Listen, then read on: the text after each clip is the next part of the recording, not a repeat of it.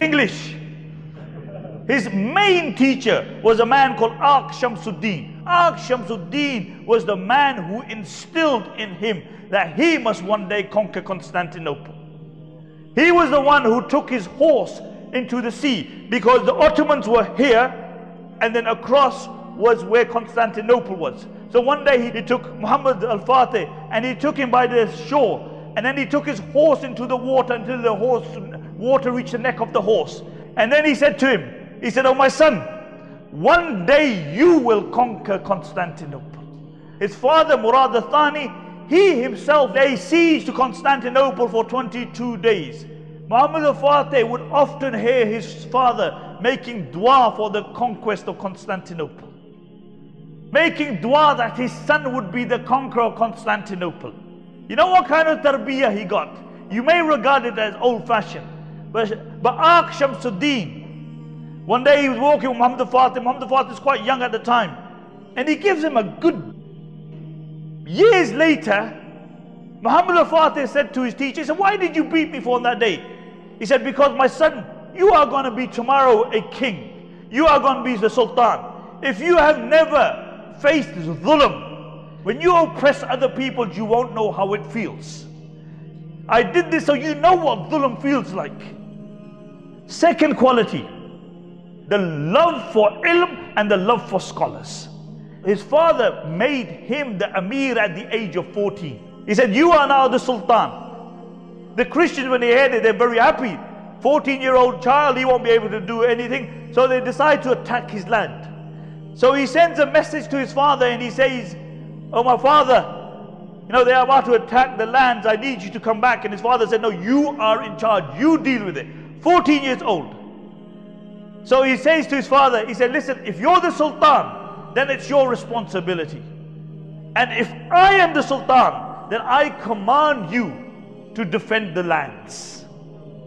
So then his father comes and takes the reign again. The year that his father passed away, the greatest agitator of the Europeans, he was the thorn in their side.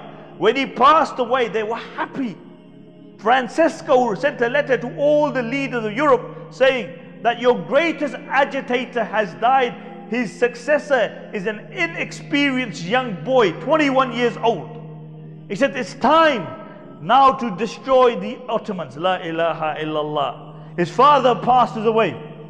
He's crying at the side of his bed, and his mother comes to him, who just lost her husband, just lost the king. Said, "Son, get up, we got things to do."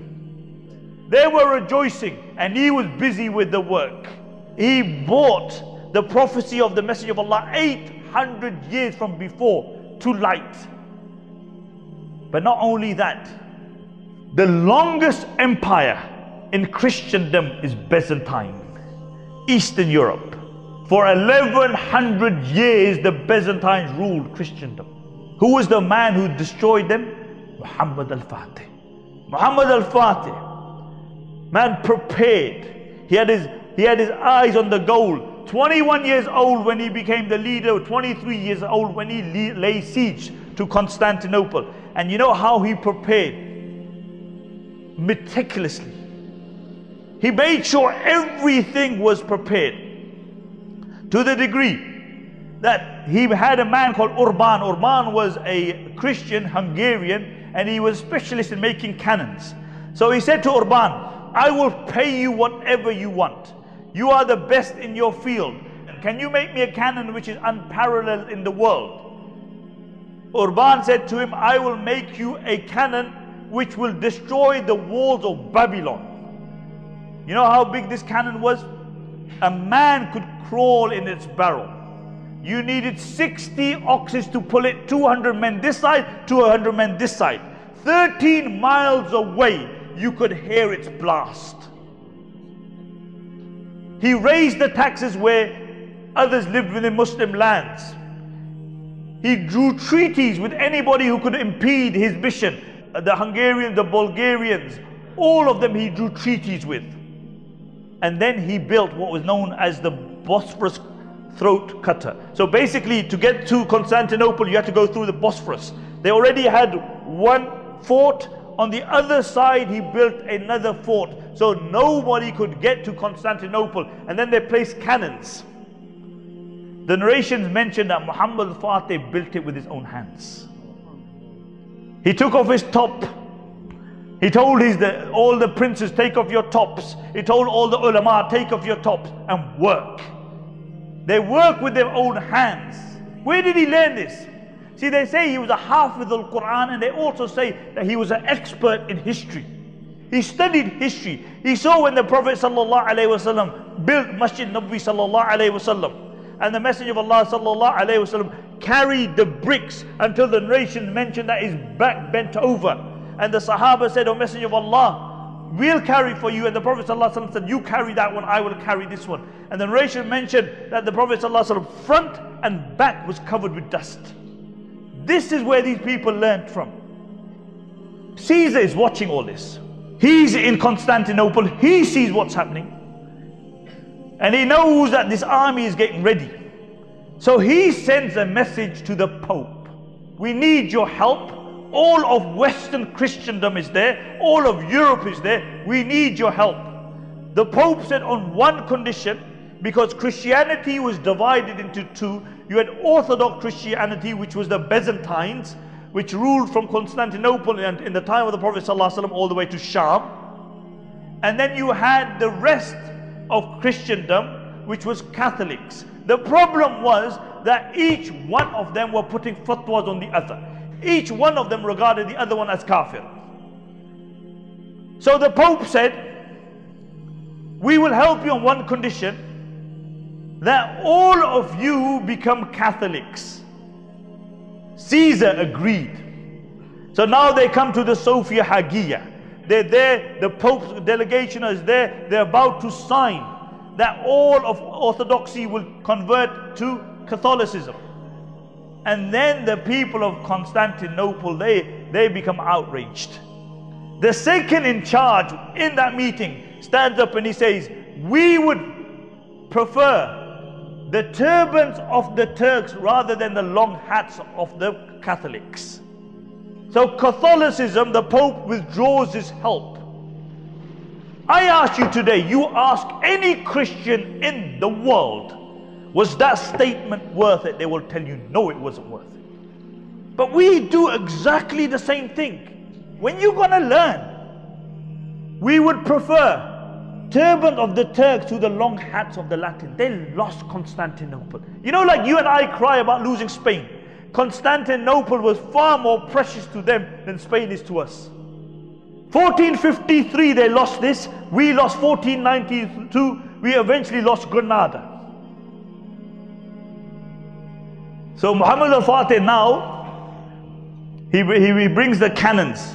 3 cannons they have. It takes him 2 months to bring them to Constantinople and places. And then the battle starts.